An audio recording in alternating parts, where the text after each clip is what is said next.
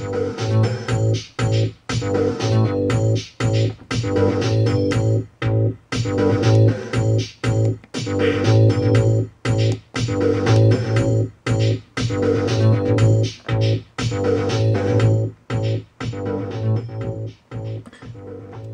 is some new firmware I wrote for Zach Scholl's Pikocore.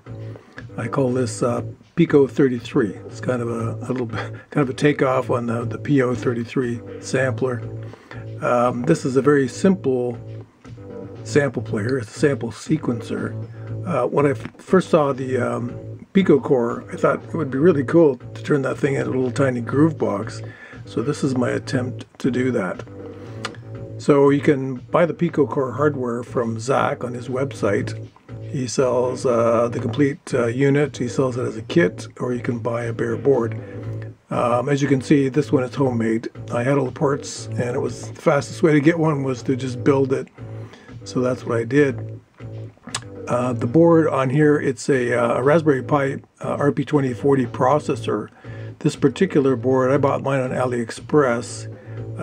It has 16 megs of flash, which gives you lots of flash for storing samples, and also has this little user button, which I'm using in the user interface. So what the Piko-33 is, it's basically 8 tracks of 16 steps, and we can set it up to play whatever samples we want. It can be drum samples, it can be synth samples, can be chords, whatever the heck you want. I showed another video how to load custom samples onto it. It's not terribly difficult. The whole thing is written in Arduino, Pico Arduino, and it's using 16-bit PWM audio out, which I think sounds pretty good for PWM audio. So let's take a look at this thing and see how it works. So again, we have 8 sequencers, and to select a sequencer you press the user button and press the track, one of these 8 track buttons here. So you can see you get a fast flash. That's to remind us the track we're on. So as we change tracks, you see that little fast flash, and anytime we press the user button we'll see that little flash, and that helps remind you which track you're working on. So as you can see here, the LEDs are cycling through, and it looks kind of weird because they're only cycling through kind of half the steps, because it's only showing you the first half of the 16-step sequencer. So to see the second half of the 16-step sequencer, we tap the user button. The blue light comes on, which indicates we're looking at the second 16 steps of the sequencer. Tap it again, it goes back to first. So to enable a step, we tap the button. So now we've got a sample playing. Now we've got 4 samples playing. So let's change that sample. Let's go to, I think I've got a TB303 sample in here. So you've got one step playing. That's the first step. If you go to the second, there's no steps playing in the second half. So let's enable some steps on the second half.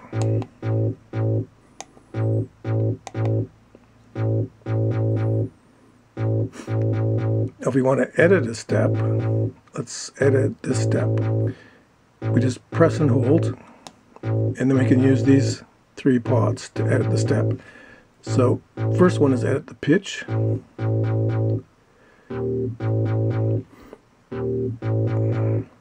So pitch is fully clockwise is down 1 octave, or fully counterclockwise. Fully clockwise is up 1 octave, and roughly in the middle is no pitch change, and it's quantized into chromatic steps.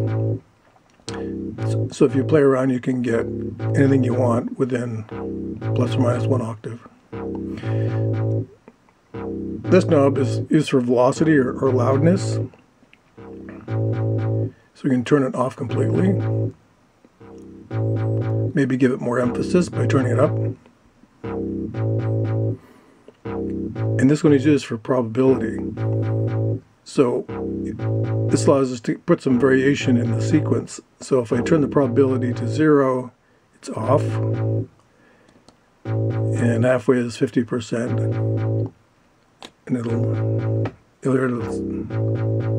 sort of, sometimes it sounds, sometimes it doesn't.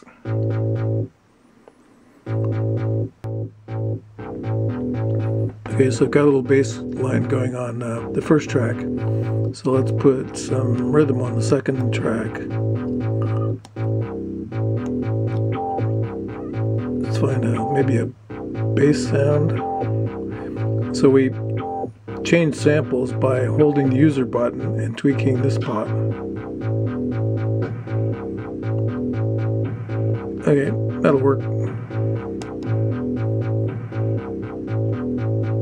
See, I accidentally changed tracks there. You gotta be very careful about that.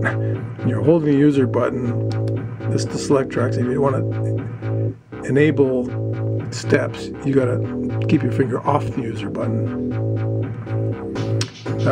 So the other couple of things you would want to know is if you want to change the BPM, we hold the user button and adjust BPM. And it displays BPM exactly the way the Pikocore does. It's in binary, offset by 50.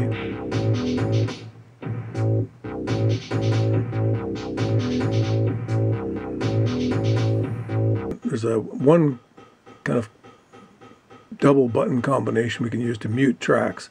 So if we hold this button, track 0 button, this is what I call track 0, and hold this one, it'll mute. And if you click it again, it will enable. So you can, as you're working on tracks, if you want to mute all the others or mute one, whatever, when you're playing. So the other thing that's built into this is clock dividers.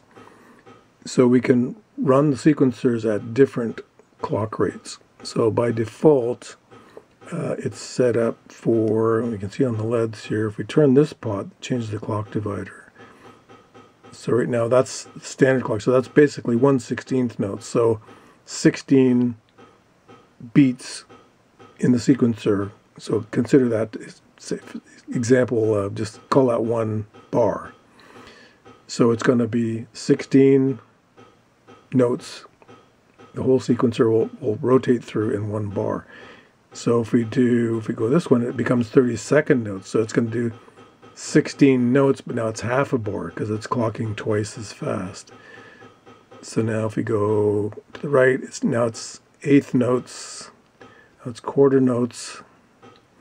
Now it's clocking at half note rates. Now it's clocking once per bar. Now it's clocking every 2 bars. Now it's clocking every 4 bars. So we'll put it back to 16ths. So what this is useful for is it's for getting rhythmic variation. So you can have the sequencers running at multiple, different clock rates relative to each other, which creates more rhythmic variation.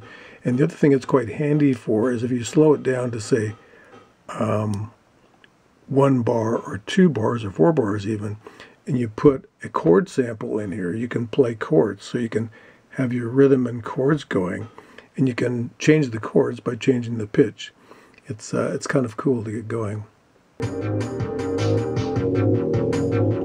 So this example of sequencing chords, we have a little bass ARP going there, some rhythm stuff, and some random vocals.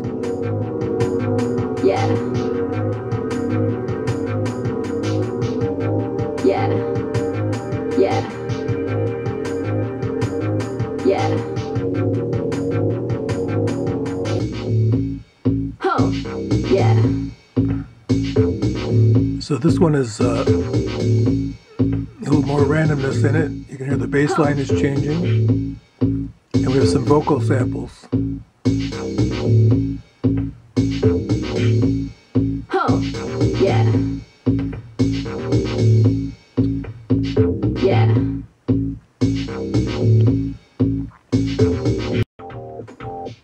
So that's the Piko-33. So pick yourself up the hardware from Zach.